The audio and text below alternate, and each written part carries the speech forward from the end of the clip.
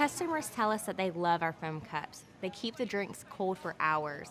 But instead of just throwing all these cups into the landfill, Chick-fil-A began a journey to understand how we could make these cups into something more useful.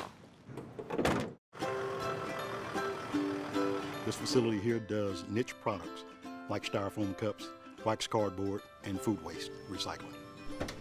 We bring the styrofoam cups in here on a truck that's coming from Chick-fil-A. It has about 200 bags on that truck, about 30 cups in each bag. And we process those cups through a sorting process. Then we take it to the densification process. In densification, what we're doing is we're taking 50 cups and taking it down to the size of 1 cup. And the way we do that is we chip it up into 1 to 2 inch pieces. And we take that and extrude it through an extrusion process.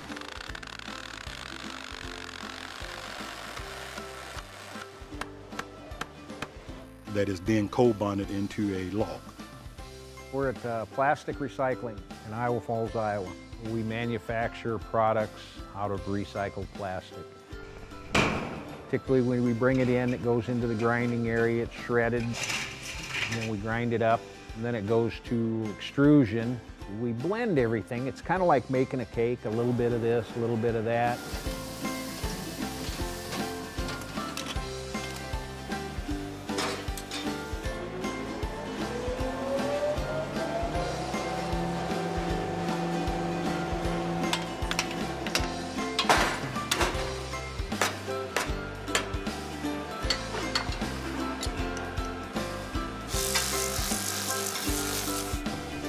They go over to assembly, pre-drill all holes, and package them for shipping.